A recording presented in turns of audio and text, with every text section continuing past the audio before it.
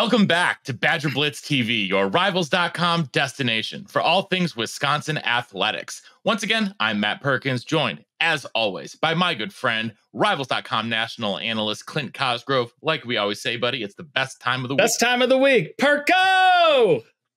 Let's be awesome today. Let's be awesome, man. Let's have a good time. As always, we have awesome friends in the Badgers Den.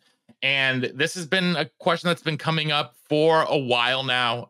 Super Badger out there on the West Coast wants to know about defensive line recruiting because it seems to be the one position that is still a need in this 2024 class. And, you know, the Badgers brought in a lot of guys for officials over the summer. They got a couple, you know, they got Hank Weber out of Tennessee, who had a really scary injury the other night. I heard.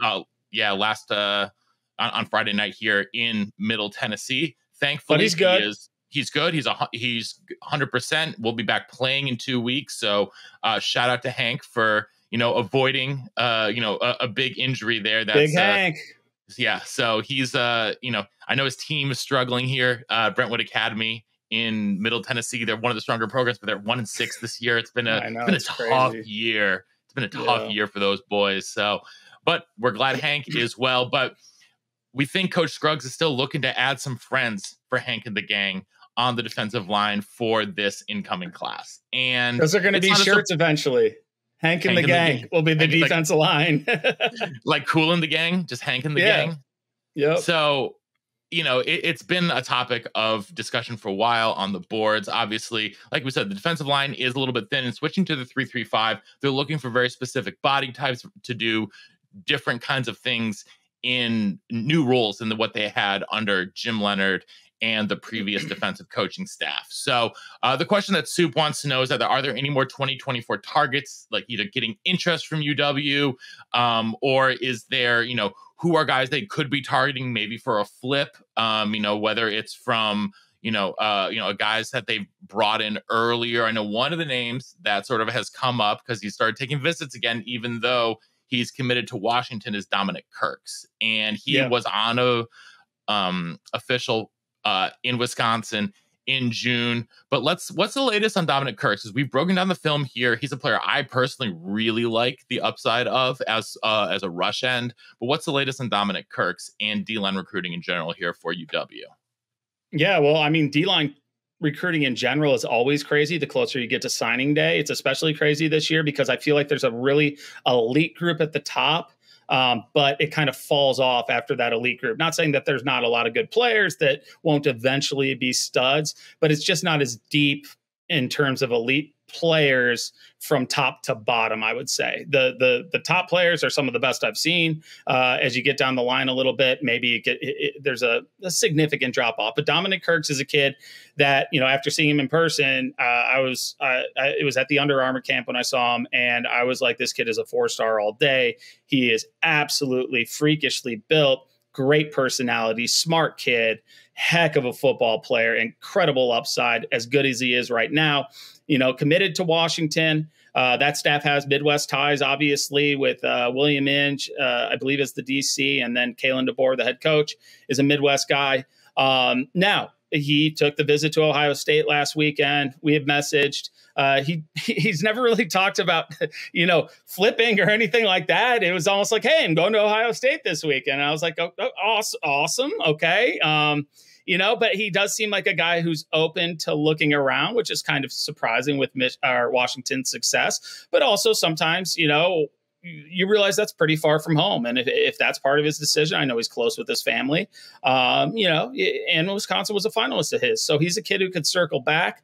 And then there's a couple other kids, you know, like, I don't know if Francis Brewu, however I pronounce it, the pick of it. I think it's Brewu, but I could be mistaken. Sorry, Francis, when you see this.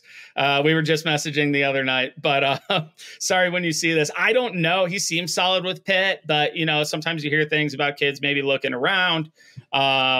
You know, Pitt has a history of putting down defensive tackles. There's no question about that. But he's had a heck of a year. He's a guy who would definitely have a chance to be a difference maker in the Big Ten. And then you can also look at guys who really, you know, are committed to non-power schools. And two that come to mind, you've got the Max Mogelson kid from Minnesota.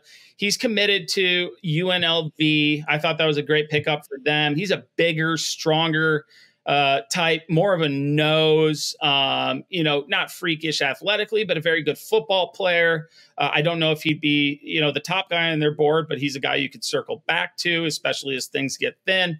But then the guy that I really, really like, and he's committed to Marshall, and Marshall obviously is a phenomenal program right now. But they could also lose their head coach to a bigger school, and it's not a Big Ten school. And this is Javon Hammonds, and the kid was I think 6'5", 230 at our rivals camp.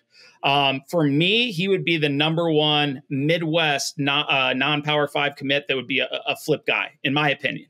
I haven't talked to Wisconsin about this. I don't know if they've, even circled back or taken a close look. But, I just loved him at our camp. His film looks really good this year. He looks bigger, faster, more athletic. And I think we're going to take a look at it, Perko. Oh, yeah. We're going to take a look at it, Clint. That's what we do. Let's turn it on right here, buddy. What we do. Yeah. So, does he start with the 2 sacks? Yeah. I mean, look at the burst right there. That looks a little sped up, but he flies off the ball. You're going to see it again here. He is a guy who can rush the passer. He's athletic. He's a little bit of a long strider, but he's got that short area twitch. Look at that. To go inside, stick your foot in the ground, and then change direction and chase down a back on an outside play. That's pretty impressive. You look at the motor, he crashes down an entire side of the line. He's just a kid who has so much upside. You see him drop back there in coverage, and then look, as soon as he identifies the play, once he turns it on, he's going to go and try to kill you. He's trying to take the soul out of that guy. And, to me, at 6'5", 230 right now, he's a kid who could be 6'5", 260. He moves like a skill guy, or at least a linebacker. And so he'd be perfect in the scheme. He's a guy who can rush the passer. He'll be able to hold the edge. You could kick him inside to a 4-eye. He could hold up in there. He could do a little bit of everything. But you love his motor. You love the way he runs. You love the way he hits. And to me, no offense to Marshall, because they would beat most teams in the top 25 outside of, the teams in the top.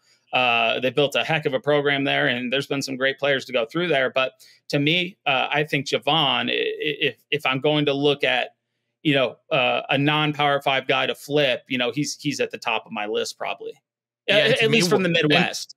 And to me, one of the things that stands out about him is you talk about that athleticism, but he's also got length. He's also got some long arms. He's got, but it's not like they're spindly arms, right? They're long, thicker arms. And like you said, like I could see him at 260 without too much of a real issue there, right?